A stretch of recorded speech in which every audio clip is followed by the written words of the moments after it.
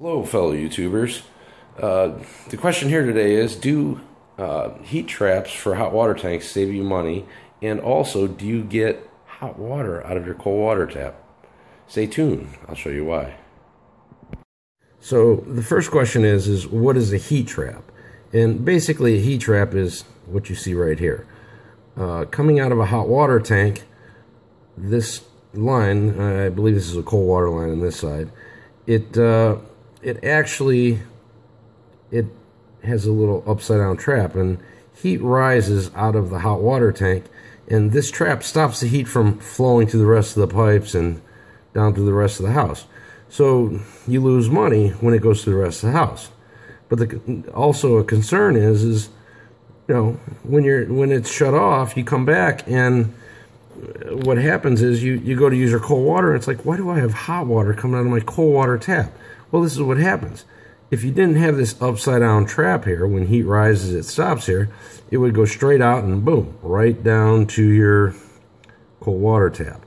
And then when you turn it on and run it for a minute or two, well, all of a sudden the cold is cold and the hot is hot.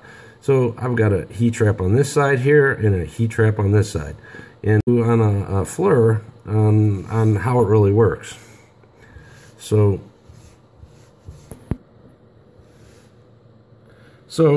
here's our heat trap under a thermal infrared camera, and it shows you the heat comes out of the tank and it's stopping right here. It's not flowing farther. This would be it would show red and yellow going up through the rest of the house.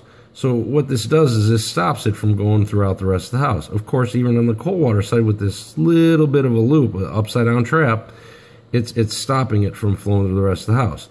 Now, the newer hot water tanks has two different types.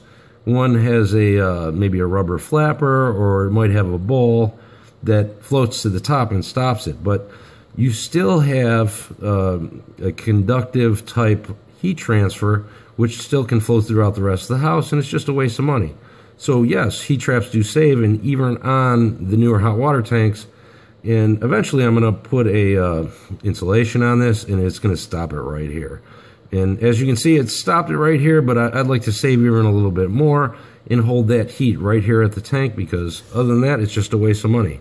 So I hope this will help you make your decision if you'd like to plumb in a heat trap on your own hot water tank. I'd recommend it even with the manufacturer's heat trap already installed on the tank. So as you can see, heat traps do save you money. I appreciate you watching this, and please subscribe. Thank you.